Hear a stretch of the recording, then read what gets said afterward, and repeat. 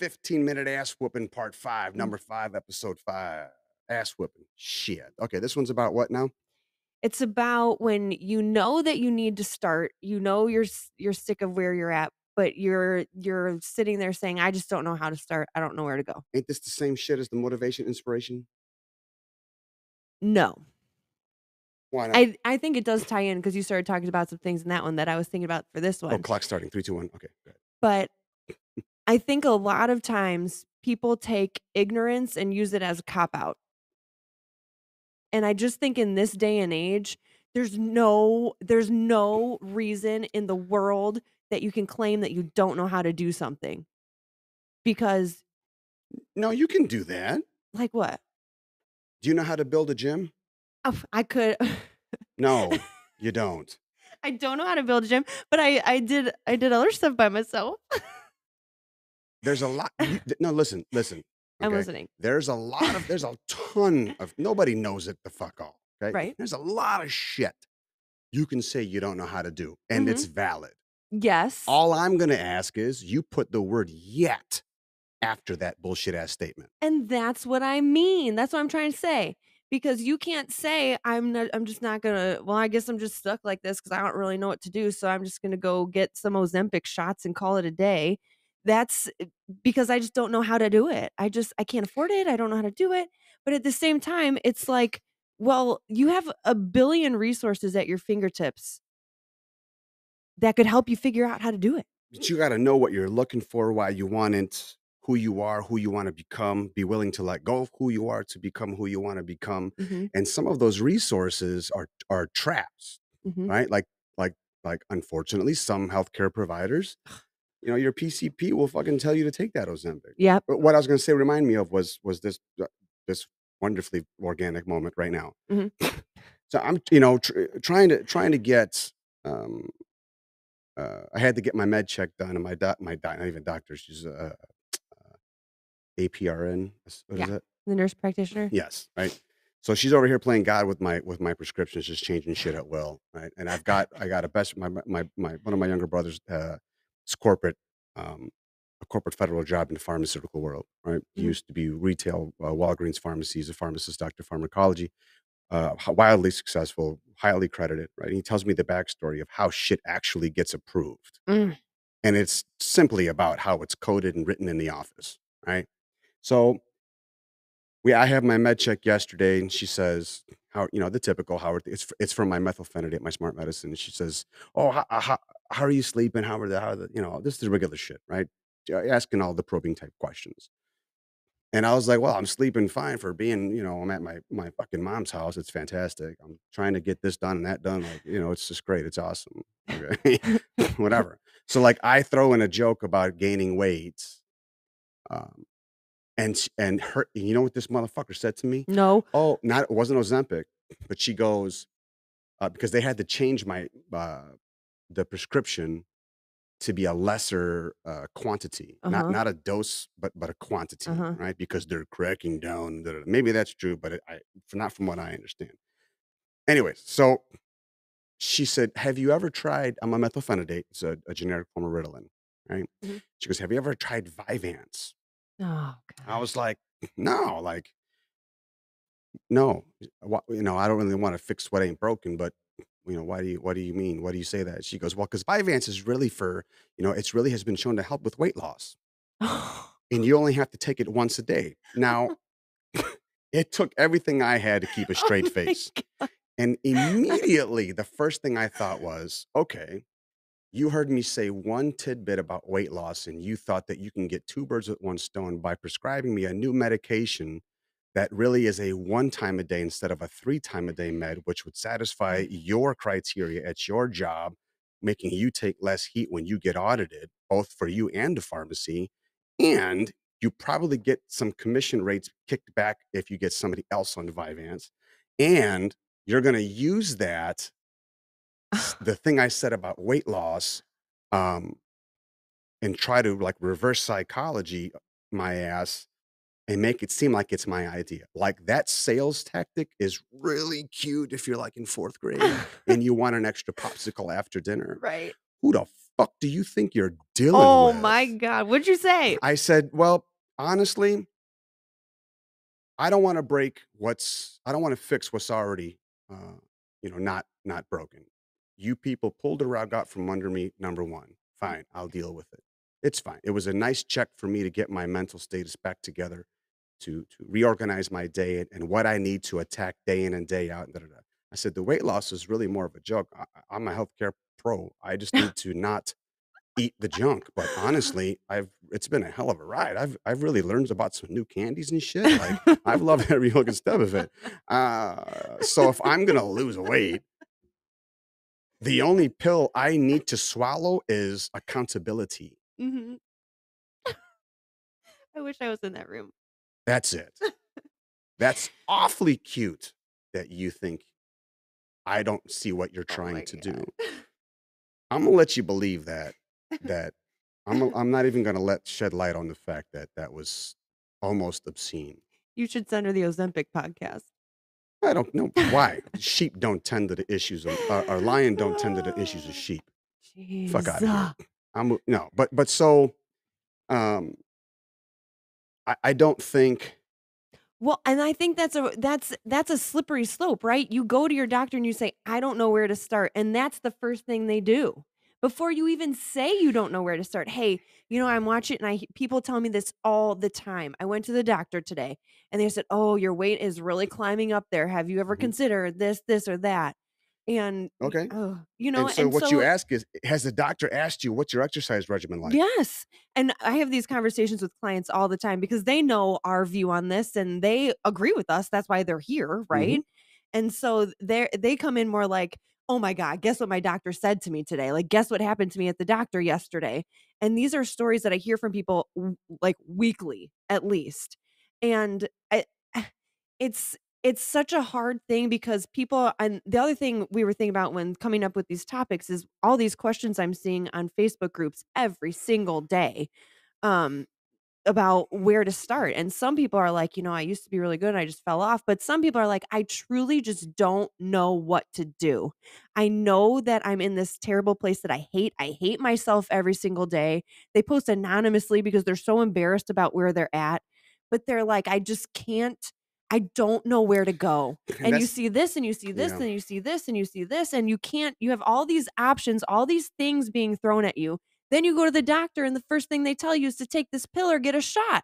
So it's like, how do you rectify that? Where do you go to like find these things? And what we were talking about in I think it was episode 1 today of this unfiltered 15-minute deal. And we've talked about this in past podcasts, but it was that John C. Maxwell idea of your reasons for change. And that I like that when I asked you this question, the first thing you said was, "Well, you need to understand where this change is coming from, like where this idea that you need to figure something out is coming from." Because what did he say? He said, "Thing you change in 4 different seasons, right? Mhm, One of them is when you hurt enough that you have to, right? mhm. If you want it." What was the second one? Dang I it. don't remember them now. I wrote it down yesterday. There it is. When you want enough that you or when you hurt enough that you have to, Yep. when you see enough that you're inspired to, Inspired, not motivated, motherfuckers. right? When you want it enough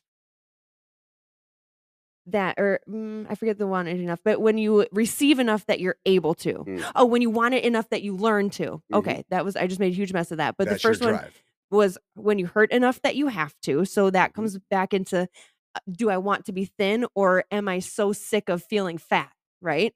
That Well, no, perspective that shift. that goes to where that's the moment where you realized something needs to change. Yes. See enough to be inspired to. And like you said, that's not motivation. You have to seek inspiration. Inspiration doesn't usually just like fall in your lap. You have to go out and find it. When you learn enough that you want to, Okay, so again, you going out there, doing the research and realizing like, "Shoot, maybe I can actually do this. That is something that I wanna And by do." want to, we mean want to do the work, not Right. want to experience the trophy at the end. Exactly. You learn it's gonna take strength training, it's gonna take this, it's gonna take cleaning up my diet, and you're like, "Okay, Discipline. Yeah, I want to do this, right. right? I want to put in this work." And when you receive enough that you're able to, and this one kinda stuck with me at first when I was thinking through this topic, I'm like, "Okay, well, receive enough that you're able to." Listen, you can receive things from anywhere. Join our mailing list, for goodness sake. Yep, Follow us on Instagram. yep. We're giving you free perspective, Mhm, free content, free workouts, free recipes, all the time. You can and that's just us. mhm. The internet is huge. So to say that you can't receive enough that you can't that like Or to say that you don't know how. that's insane to me. There You are so yeah. many things out there that you can get that will make you able to do it. Right? And Yeah. I say that like I've not always been a trainer, right? When I didn't the only sport I played was bowling. I told somebody that this morning. She goes, "Is that a sport or is that like a game?" I was like, "It's true." But I didn't set foot in a gym till I was almost 20 years old. I had no idea what I was doing and I had to figure it out. You know, I had to go out there and take what I could from the people around me who knew that what they were doing, from the magazines on the shelves. The internet fitness was not a huge thing back then, but I had to go out and find the things so that I was able to do it. And I did. What was your aha moment, though? I was standing in a mirror one day and I was looking at myself like and this was day after day after day, like, God, this is so disgusting. And I hate being in this place. I can't stand to look at myself like this. And it was I'd be driving in my car. I remember I was driving down Book Road in Naperville one day, and I was thinking to myself, That's where rich people live. God damn. I was thinking to myself one Shit. day, I'm just saying because I remember this exact moment and where I was and what I was doing. I was sitting in my little Chevy Cavalier, and I was thinking to myself, That's not a rich car, I though. know it wasn't. It Okay. had crank windows and everything. But I was thinking to myself, why if I would have started any of the 15 times I would have told myself I was gonna start, I'd be somewhere really fucking good right Yeah, now. man. And instead, I'm sitting in this car, driving down the road, thinking about how much I hate where I'm at. Yeah. We And we so we had that example too in another cast where if you're looking at yourself, put yourself 10 years from now or 5 mhm, years from now or a year from now and mhm. say, "Is this the moment you're gonna look back on and say, 'I'm so glad I started when I did'?" Yes, and so after that moment, I was standing in a mirror. It happened to be around New Year's, which I kind of hate that about my story, but it did happen to be around New Year's. And I thought to myself like, "Okay, well, look, I can do something about this. Clearly, I did this to myself because this is not where I was 3 years ago. You know, I've gained 50 pounds out of nowhere just because I felt like it, you know? Mhm. So if I could do this to myself, I could go the other way. I need to do something." And and so when I was thinking through this and thinking of all the things you could go out there and receive in order to be able to do it, then I started going, "Okay, well, there are things that have to come before that." And for me, it was that hurt.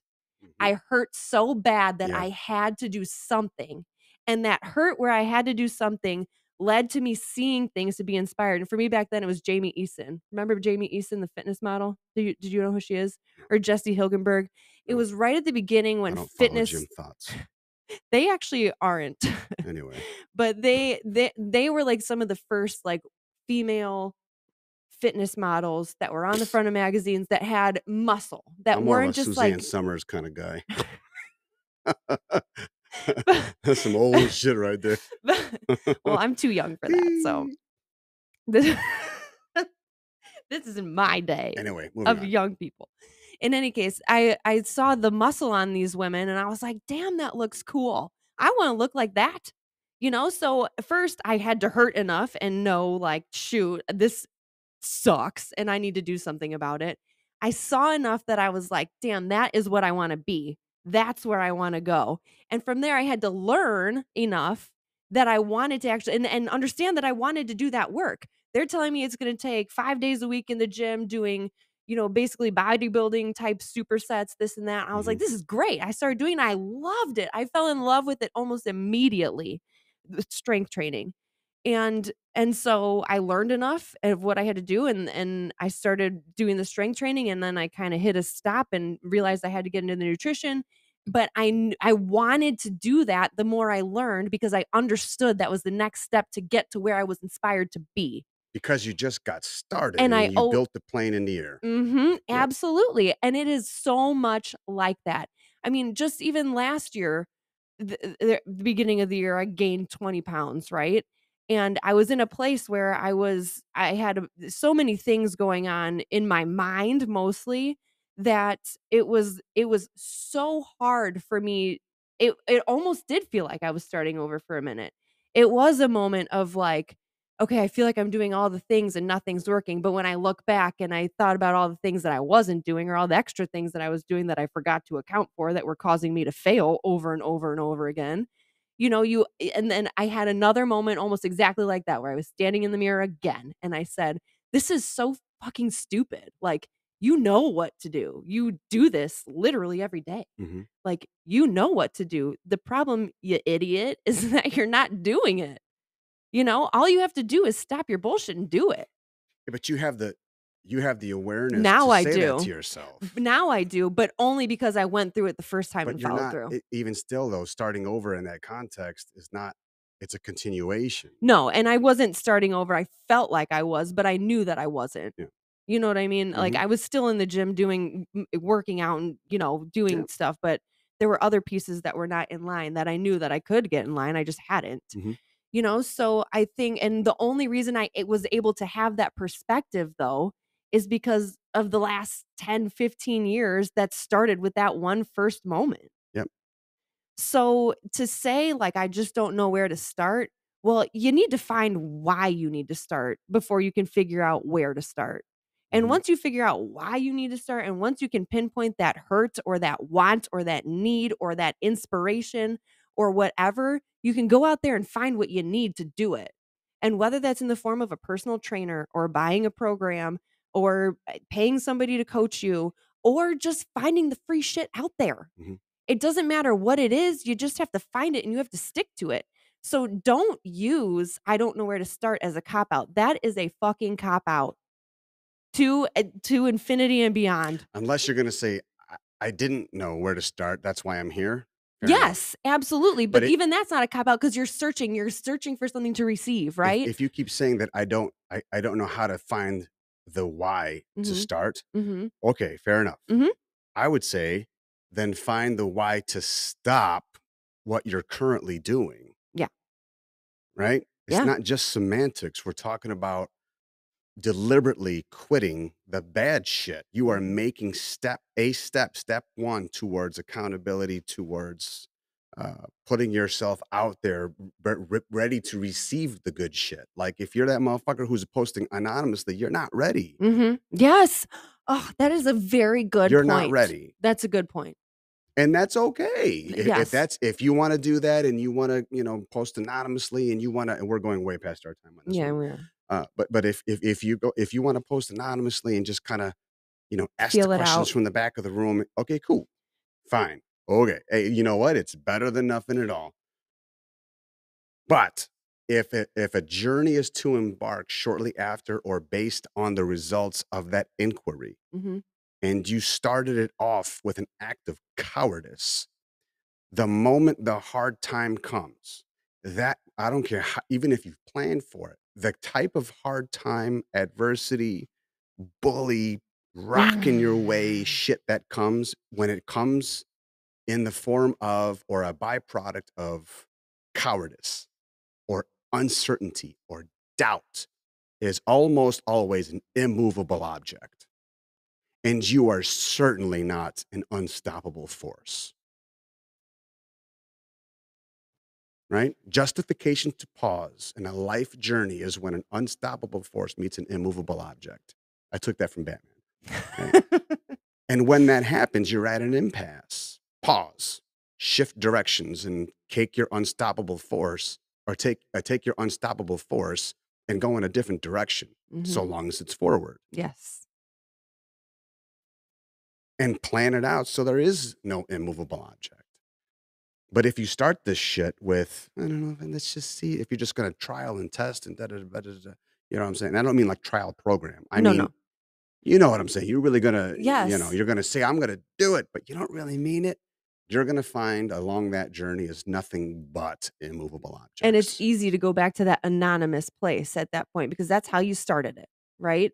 The thing and And you may have no and you may save yourself mhm.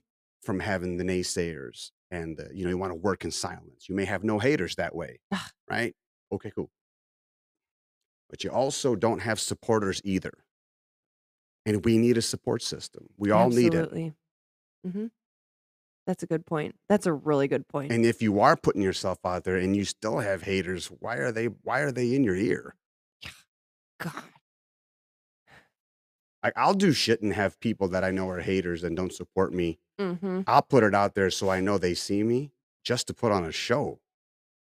Yeah, watch this. And I wait until I know they're watching, and then I call them out, and then it's just like, "I hope I've embarrassed you. Next time, think before you speak against me, bitch."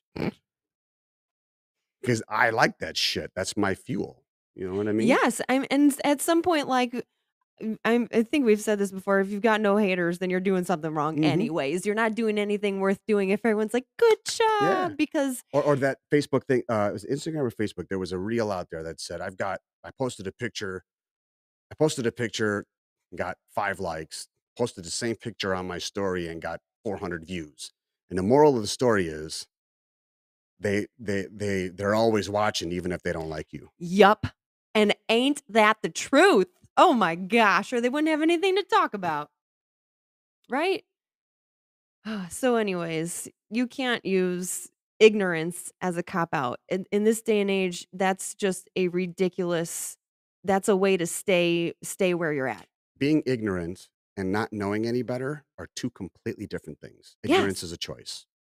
Yes. Ignorance means you've ignored something, Mhm. and most often, it's you that you've ignored.